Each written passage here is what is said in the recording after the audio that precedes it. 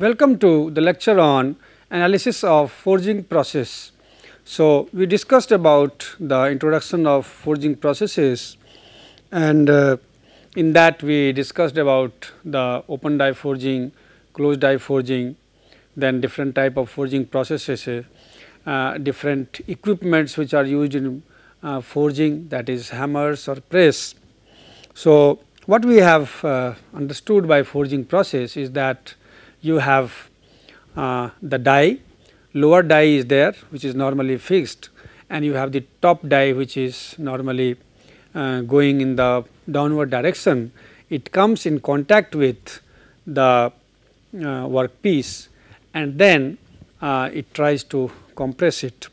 So, what happens that in this case normally there will be frictional forces also acting, and then once it presses the object in between the dies, then stresses are developed. So, the purpose is to compute these stresses or forces, and you will be given the dimensions of the job, you will be given the pressure by which you are applying, and based on that you need to find what are basically the stresses, how to calculate the load.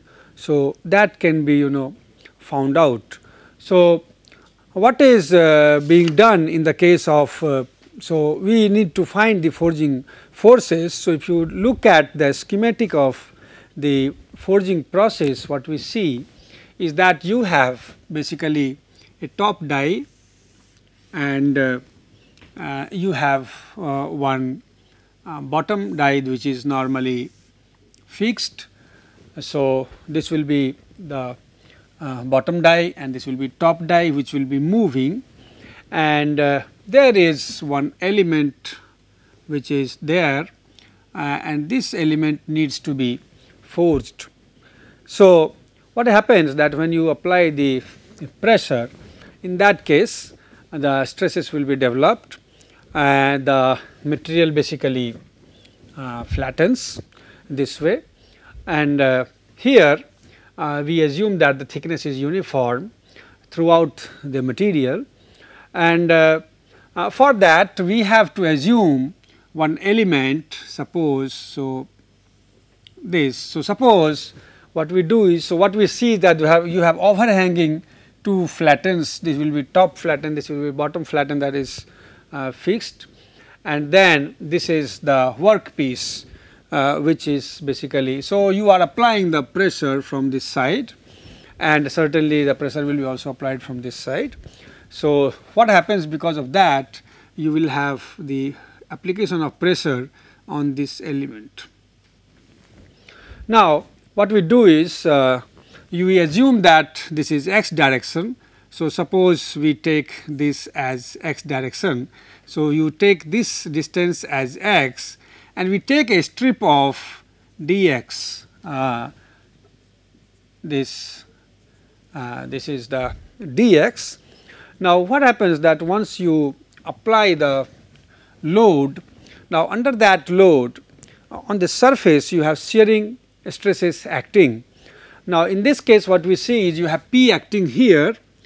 So, you are acting P here, and basically the shear stress is acting, and for that because of the movement there will be frictional forces acting. Now, the direction of the frictional force will be depending upon the position where it is. So, it will be normally towards the middle plane of the element or the whole workpiece. So, in this case if you look at the direction of the frictional force will be in this direction, because the middle portion is here.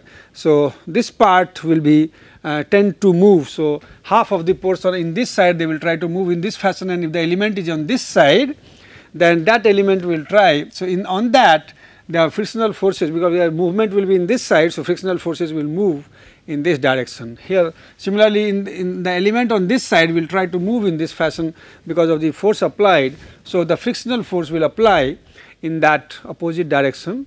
So, in this direction, at this place, the friction force will be acting in that direction. So, if you try to find the free body diagram in this case, so what we see is you have application of pressure P here from both the sides, and then you have frictional forces acting here, that is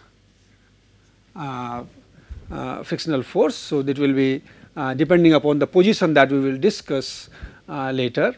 And then what happens that since it is at x, so there will be stress acting, that will be sigma x here, and then stress acting at the distance x plus dx, you can take it as at this point as sigma x plus d sigma x.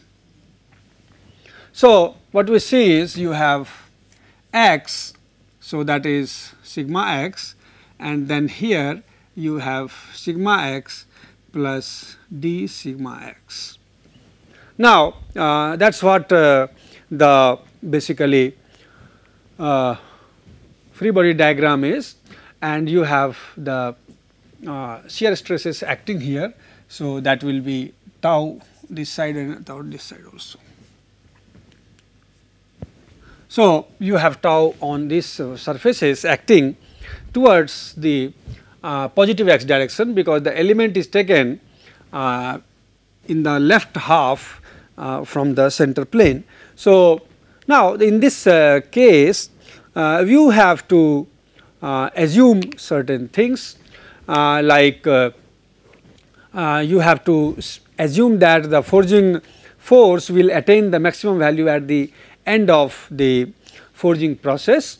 Similarly, you have to assume that the coefficient of friction between the material and the die is assumed to be constant. So, as the time progresses, then you have to assume that the thickness is very small. So, that is why the variation of stress in that perpendicular direction will be negligible. So, that is another assumption in that case. So, also you have to find that the length of the strip is quite more than its width. So, in this case basically for the dimension given, the whole dimension here, this is taken as total as 2L. So, you have to do up to L, and from both the sides once you get, you can find the total forging load. Now, what you see is that if you are basically, you are taking, this is the width basically, and you are taking the length as unity. So, in this case your whole width is 2L and length is taken as unity in that case. So, that remains, so we will find the force per unit length in fact. Now, and this thickness or height you can have that as h.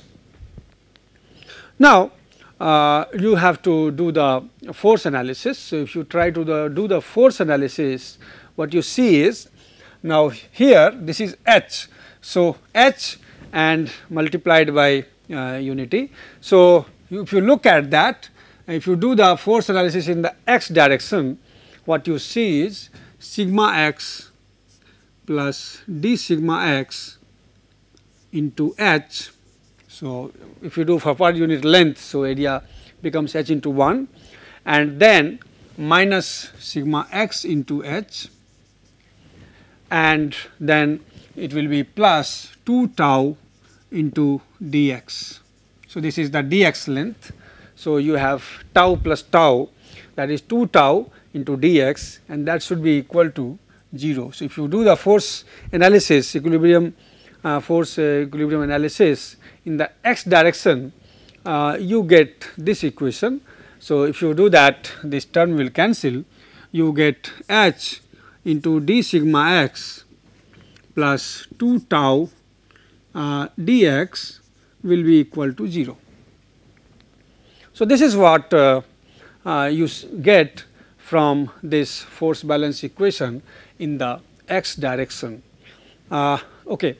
So, you get the expression that is h into d sigma x plus 2 tau dx. Okay. Now, further what we see is that you can consider this sigma x and p. We are, if you consider them at sigma x and p as the principal stresses. So, in that case you can apply the conditions of yielding and you can have the relationship between these two forces sigma x and p. So, if you consider them as principal stresses, that way you can have the correlationship.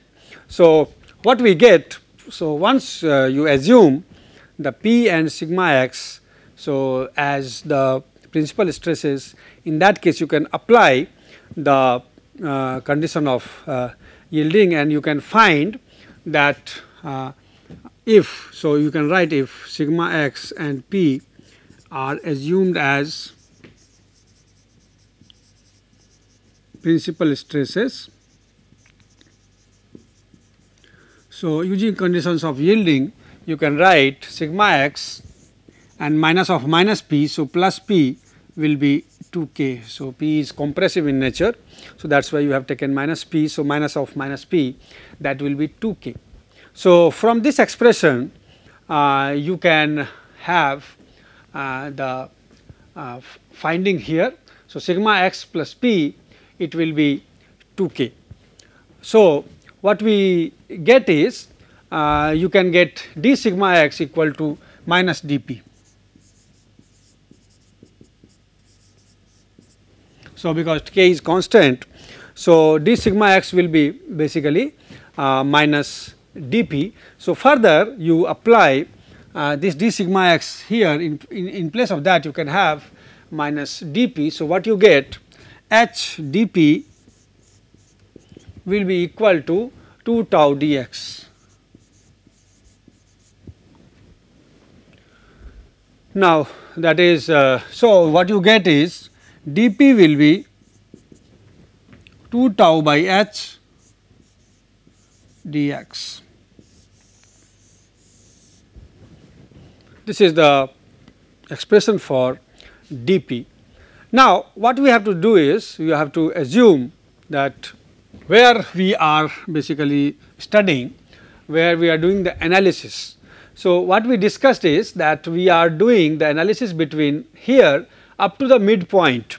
So, up to the midpoint you have two regions, there can be two regions considered.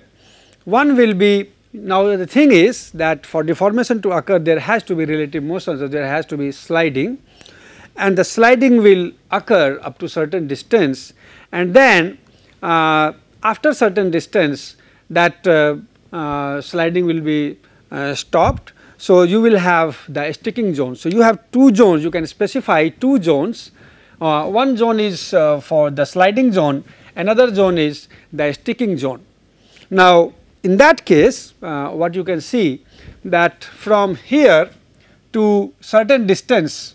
So, if you take the two zones 0 to xs, so you will have this as the 2L. So, if you take this length as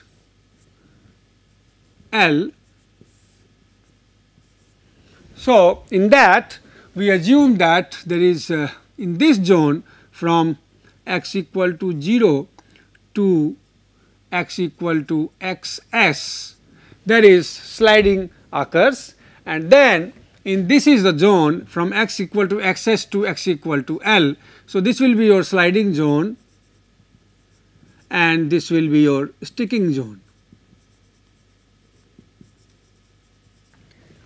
Now, we have to do the analysis in this zone because when the x is small, the sliding, and so for the small value of x, sliding has to be incorporated, and so that the required expansion takes place in the material, and once we go beyond the certain value of x in that case. So, once we go above this value, then basically in that case that zone is the sticking zone.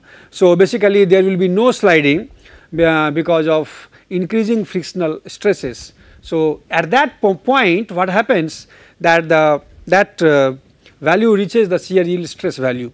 So, that time the maximum shear stress, that is frictional stress which is achieved, that becomes equal to the shear yield stress. So, that this is the these are the two zones. So, we are going to consider these two zones, and accordingly you will have the pressure variation calculated according to this expression in these two zones. Now, coming to the first zone, the sliding zone. Now, what will happen in the sliding zone? So, in the sliding zone, basically this tau can be taken as mu times p. Okay. So, coming to the zone where x is from 0 to xs. So, 0 to xs, once we are in this zone, then this is the zone where there is sliding. Now, in this zone you can take the tau as mu dp. So, if you take that, it will be dp equal to mu p, basically tau will be mu into p. So, it will be tau equal to mu p.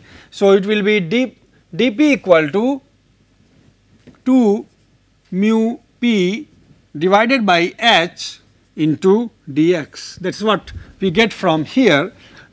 Tau will be mu p. So, that is what we get. Now, we can further write dp by p equal to 2 mu by h into dx. So, you can write from here, if you integrate, it will be ln p will be 2 mu x by h plus constant. So, there is a constant of integration, that is C1. Now, this constant of integration can be found by using the boundary condition values. So, this C1 can be found out. So, using boundary condition at x equal to 0, basically sigma x is 0. So, from this expression sigma x plus p equal to 2k at x equal to 0 at this point, since sigma x is 0, so p will be 2k. So, you will have p as 2k.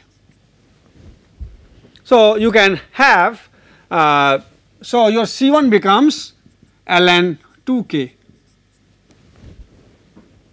So, what we get is ln p equal to 2 mu x by h plus ln 2k.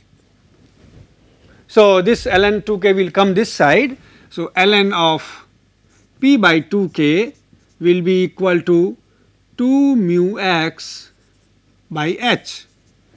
This we can further write, p by 2k will be equal to exponential 2 mu x by h. So, p will be equal to 2 mu 2k multiplied by e raised to the power 2 mu x by h. So, this is the expression for the pressure expression for this zone, that is, this zone is known as the sliding zone. So, this will be varying from 0 to xs. Now, we will move to the next zone, that is your sticking zone. Now, in the case of sticking zone, what happens? So, in the case of sticking zone, if you move to sticking zone, now your x will be varying from xs to L. So, in this case you can have so here what will happen, you can have tau as mu ps. So, in that case the shear strength value reaches the value of k. So, you have tau as mu of Ps. So, suppose P becomes Ps in that case. So, that will be reaching to the value of k. Now, in that case you will have to further use this formula. So, here it will be dp will be, now you can find in terms of so dp will be 2 tau by h and dx. So, it will be tau is k. So, it will be 2 k by h dx. So, you will get dp as 2 tau by h dx it is. So, this will be equal to 2 into k by h dx.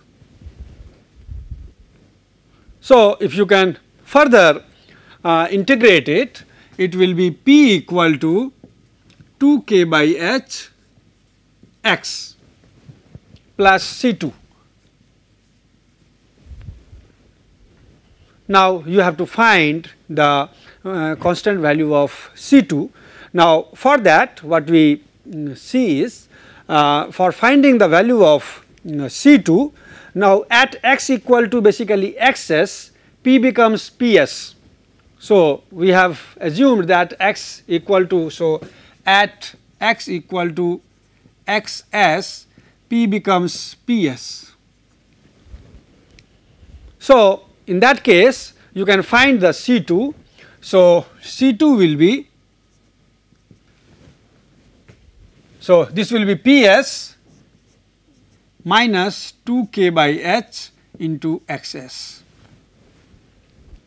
So, you can further write, your expression becomes like this, P will be equal to 2 k by h into x plus Ps minus 2 k by h into xs, that is Ps plus 2 k by h into x minus xs.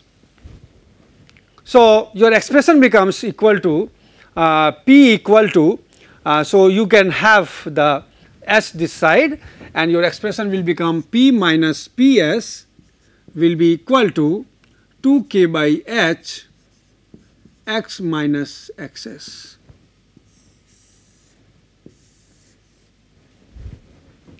So, this is what you get from there. Now, for finding the Ps, you got this P as the expression here. So, you can find the Ps value from this expression, because this expression is valid up to the x equal to xs. So, you can have Ps value.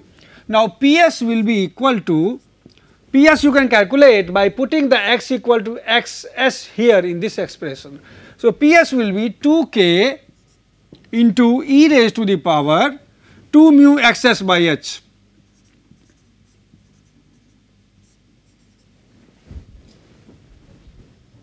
So, you will get this expression Ps equal to 2 k e raised to the power 2 mu xs by h. So, you can further write P equal to Ps plus this. So, you will have 2 k e raised to the power 2 mu xs by h plus 2 k by h x minus xs. So, you can have the 2 k common and then you will have e raised to the power 2 mu xs by h plus x minus xs by h. This is the expression you get for the region here. In that second one, you get P equal to 2 k and e raised to the power 2 mu xs by h plus x minus xs by h. So, from there now at x equal to xs, basically we have got the P as Ps. So, tau is basically mu Ps. At x equal to xs we have found the tau as mu Ps, that is equal to k. So, what you see is the Ps will be basically 2k times and then e raised to the power 2 mu xs by h. So, that is what we got. Now, again this mu Ps equal to k, from there you can find the other values. So, you will have, now if you look at this from here, now in that mu Ps is k.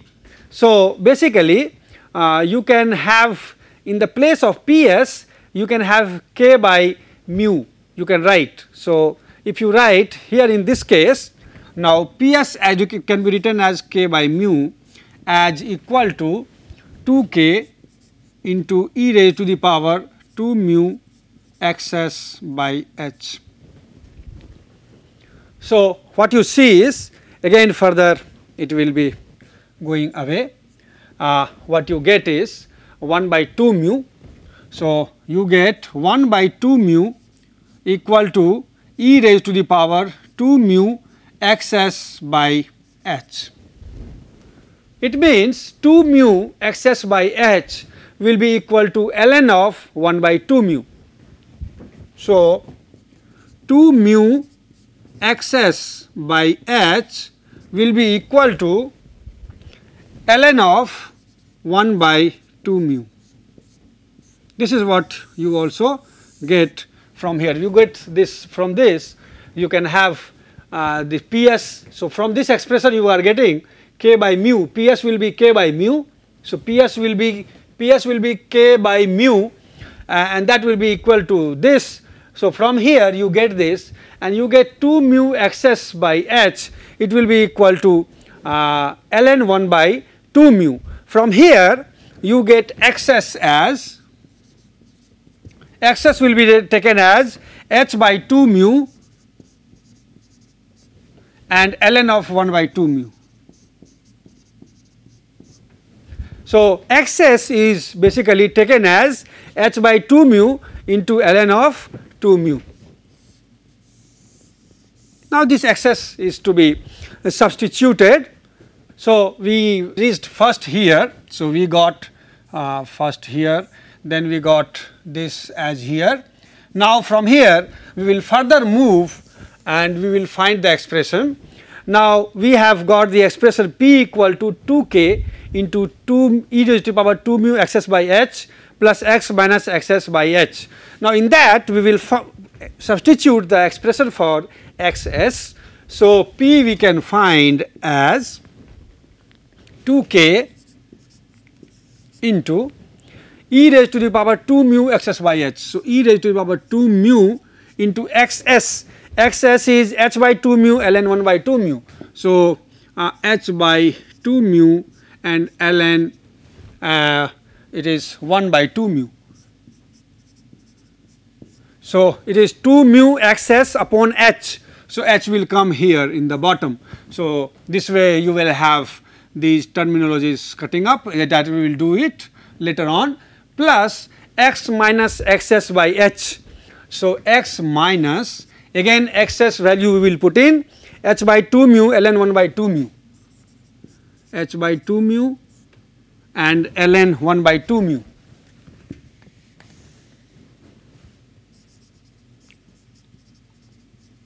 So, x minus xs divided by h. So, this is what you get.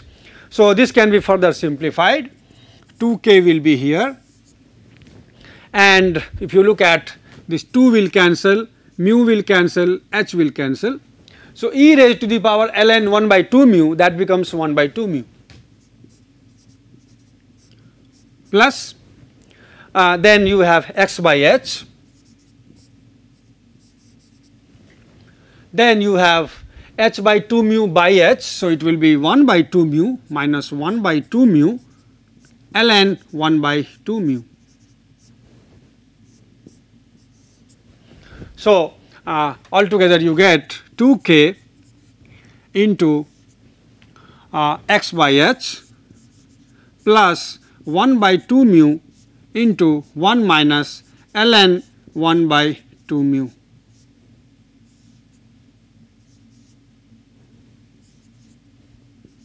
So, this is what the expression is. So, this becomes P as equal to 2k into this.